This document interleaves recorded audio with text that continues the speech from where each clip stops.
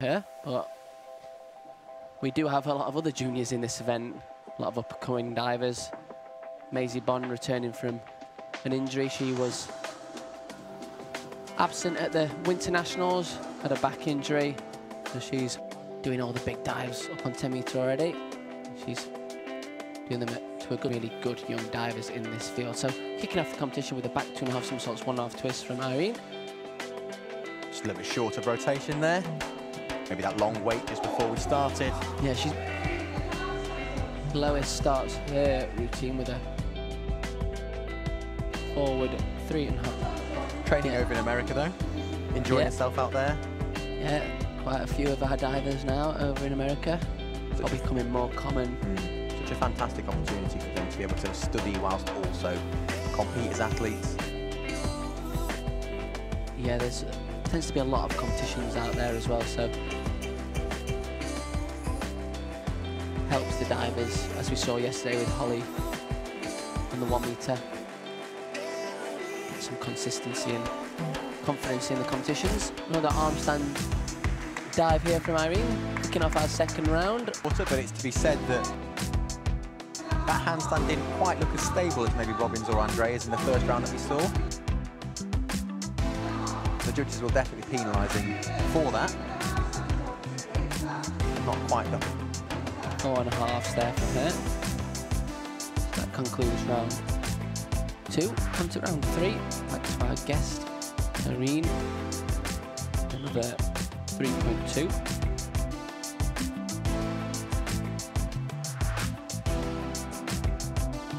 With 3.5 somersaults top. We've seen this a couple of times.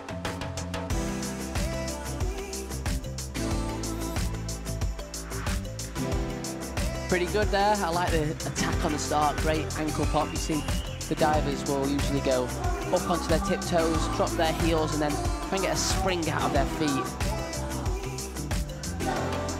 Yeah, it just seems very difficult to keep that rotation going. So good job. After 3 rounds, our leader is Andrea from Dive London. 200 World International competitions. Still going to have to make sure your prelim is a good standard to make it through to the next round.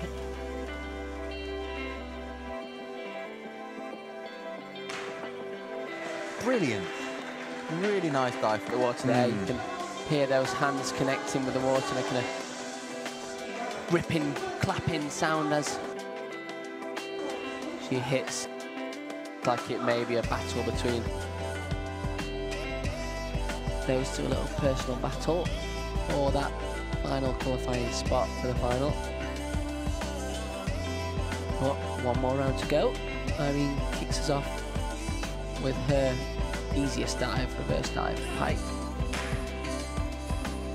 A little flutter as she went through the water there. Meter. So for the ones that don't do the multiple spinning optionals yet, unfortunately you're going to have to choose an easier dive. That rule's been set in place, so we don't... With those toes, it just gives her control into the finish. Great entry from her.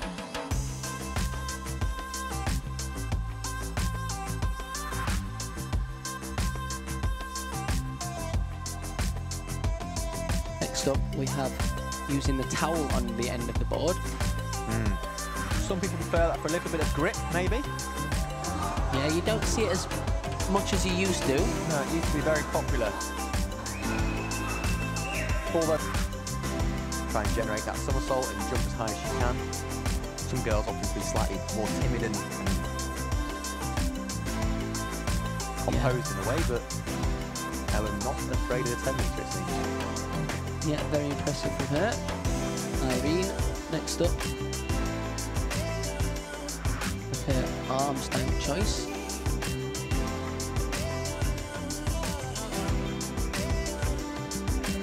Better than this morning again, just lost her feet a little bit as she was twisting around. And I'm wondering if that made her slightly over twist on the end, wondering if any judges will pick up on that. Sometimes something that, yeah, there we go, Judge 3 potentially picked up on that over twist. Judges control. They haven't got the stopwatch out, let's say.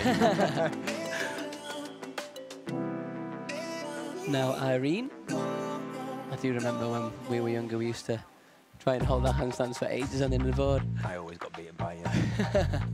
Still get beaten now. Don't know about that. Oh, nice dive again from Irene. Really good. Low finishing, but she's... In the final, this morning's diving, clearly enough to see her through to the final, but we've seen her step up. Freeze. Oh, we've got our results up here. I'll stop blabbing on. No, carry on, Jack.